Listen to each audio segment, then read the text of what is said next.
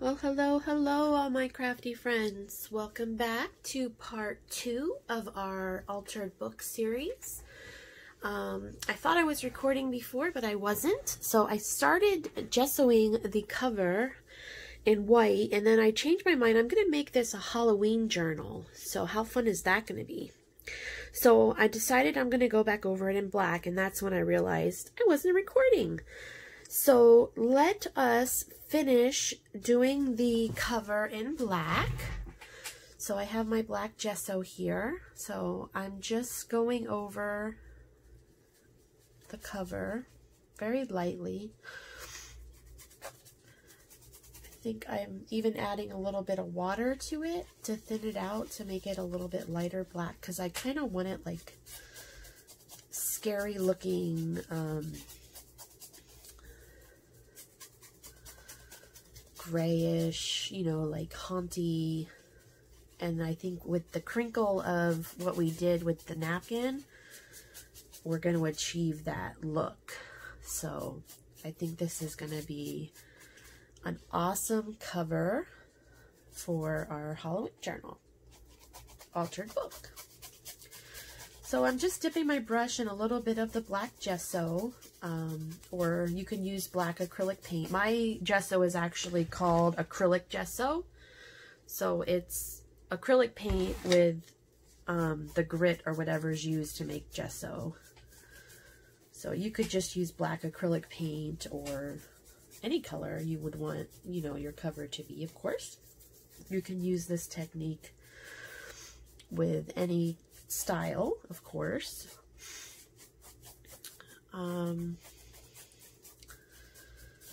So how's everybody doing? I hope everybody had a good day. My day was fairly good. It was a little stressful, but all days when I work are stressful, so got a lot done today though, so that's good. So you see, I'm just kind of going every which way. I'm not really following any grain or anything like that. So I think that about does it for the cover. Now, I do want to go around the edges. Now, what I did was I took some sandpaper.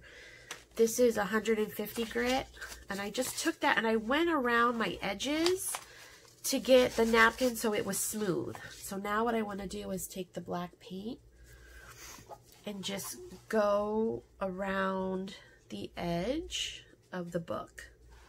See, I'm just going along the edge there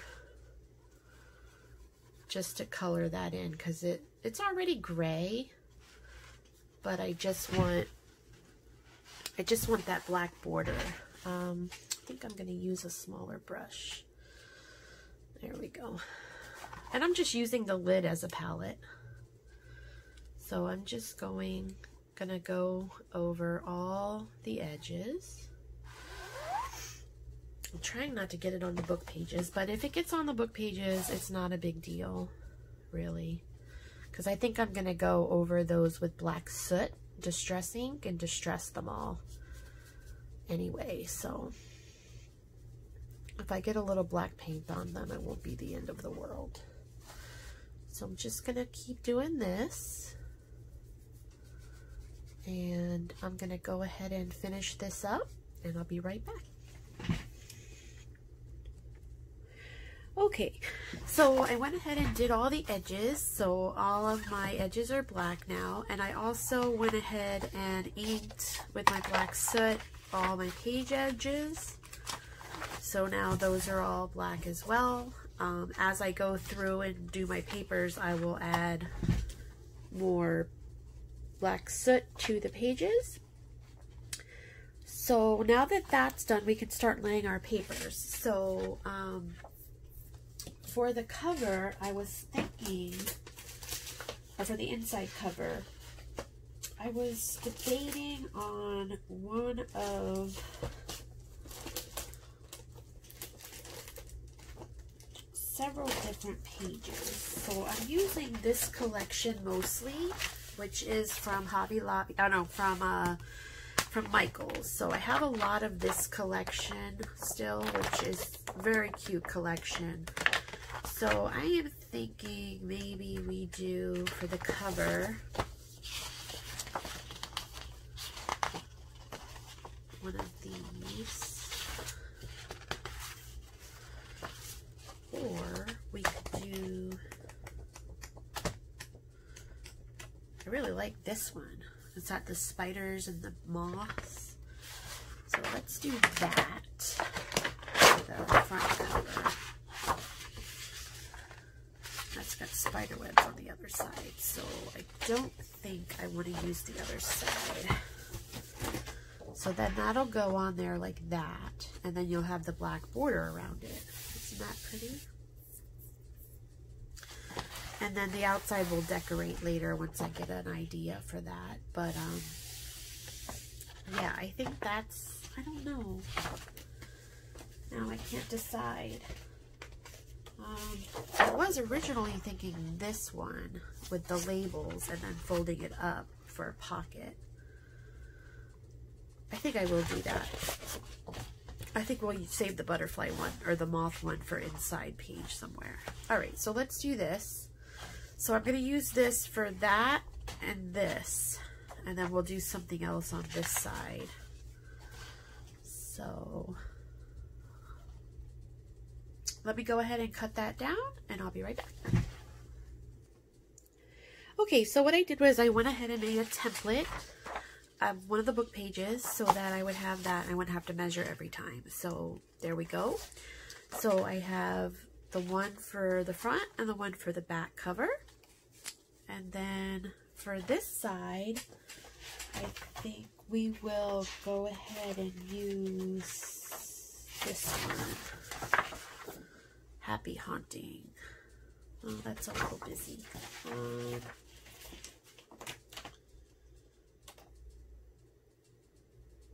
I do have an eyeball page. That might be pretty cool.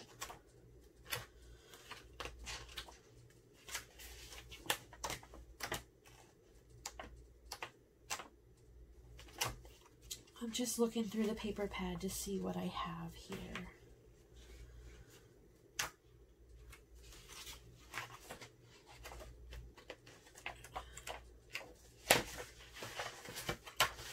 I think I might just use this. Just some plain black. Not sure though. Because that is the front. That is like the first page of the book. So what do we want to use there?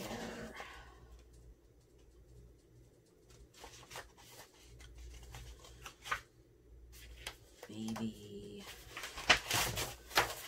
just some orange. That might be kind of cool. There's also that. I think I'm going to do this orange only because I'm thinking I could possibly do like a "This Book Belongs To" stamp on there or something.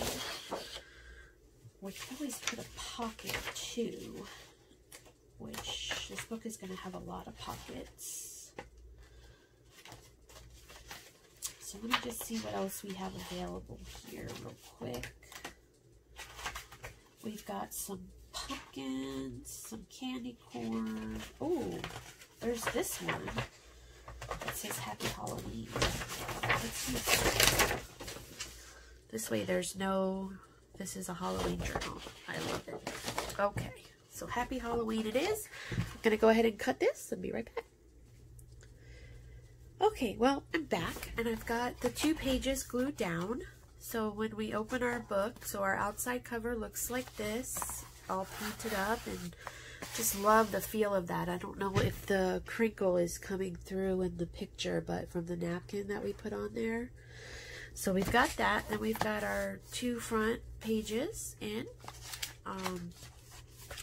So then we have to work on what we want to do, and I still need to glue this back page on. So I'm going to call this a video. I think that's, so we did make our template from one of our book pages for all of our pages, so we can just cut and paste.